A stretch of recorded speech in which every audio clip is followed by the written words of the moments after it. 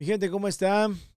Desafortunadamente este video es la triste realidad de todos esos estados donde los líderes, los políticos demócratas dicen que las armas hacen daño y que los civiles buenos no deben de tener armas de fuego.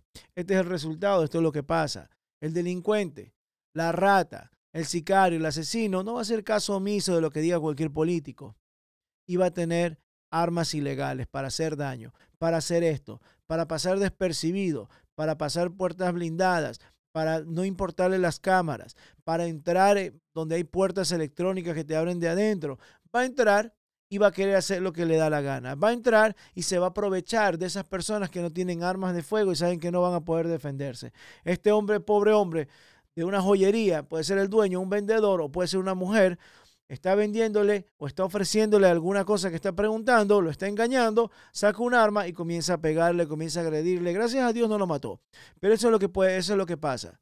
Eso es lo que pasa cuando los demócratas les dicen a la gente que no puedes tener armas. Eso es lo que pasa cuando los políticos le dicen a los delincuentes que la gente buena no tiene armas. O sea, pueden ir a hacer estas cosas.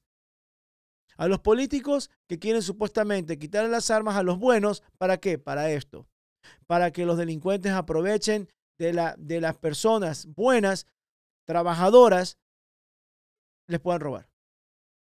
Este tipo, esta rata, entra a este lugar, por más seguridad que tenga, por más guardia que tenga, por más, va a aprovechar y va a querer hacer lo que le da la gana. Lo golpea, lo apunta. ¿Ustedes creen que ahí en el piso, si él tuviera un arma, desenfunda su arma y se pudiera defender?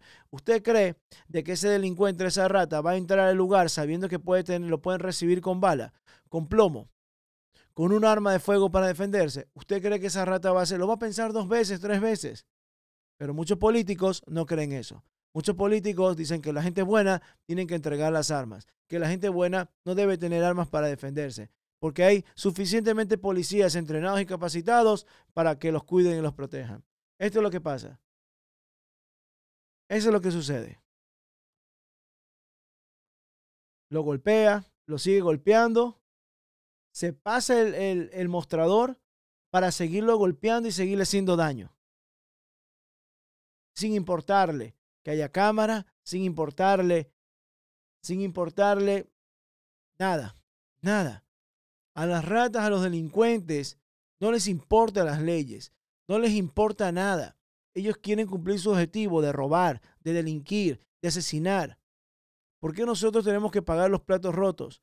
¿Por qué nosotros nos tienen que quitar las armas? ¿Por qué nos quieren quitar ese derecho a defendernos? ¿Por qué nos quieren quitar ese derecho a la vida? ¿Por qué? Deje su comentario acá abajo. ¿Qué opina usted?